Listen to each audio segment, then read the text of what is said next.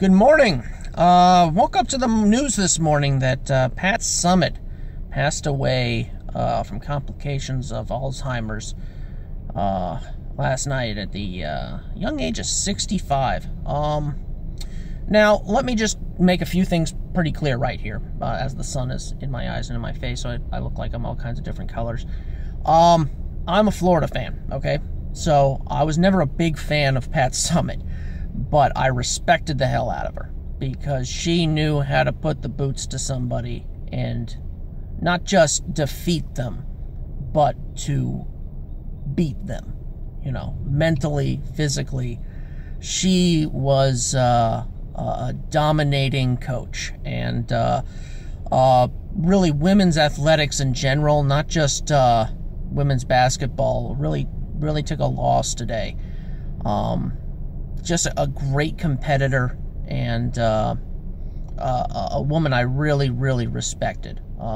She beat the hell out of the Gators all the time. In fact, she made the Gators, when she'd beat a team, and I mean beat them mentally and physically, she'd beat the hell out of them, and then they were just like, everybody was just the same. They were just someone to get run over by Tennessee.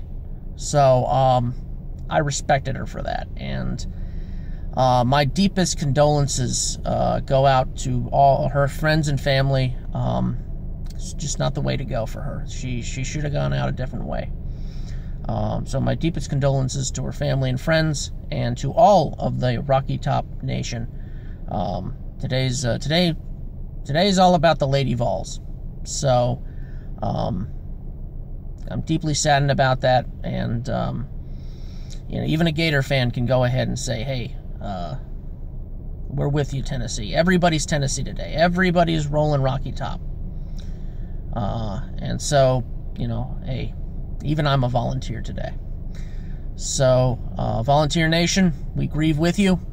And thank you, Pat Summitt, for all the wonderful memories and the competitive nature that you brought, and really redefined women's athletics. So, thank you very much, and I'll catch you later.